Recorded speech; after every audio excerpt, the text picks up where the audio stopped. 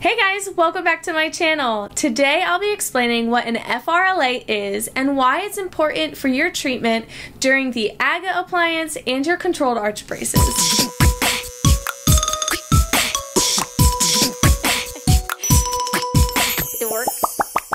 First off, FRLA stands for Fixed Removable Lingual Arch. Oxymoron, maybe? The reason why it's called fixed removable is because there are parts that don't come out during treatment, and then there are other parts that are removable and can be adjusted as needed. So it has both components. When you are in the AGGA appliance, you should receive a lower FRLA. Then, when you go into controlled arch braces, if you go into braces, that's when you'll receive an upper FRLA. The fixed aspect of the appliance are the bands that go around your very first molars. The removable part of the appliance is the actual wire. It's removable so that it can be adjusted or changed throughout your treatment as needed. Something to note is that the wire should never be touching your teeth, but it will rest lightly against your soft tissue.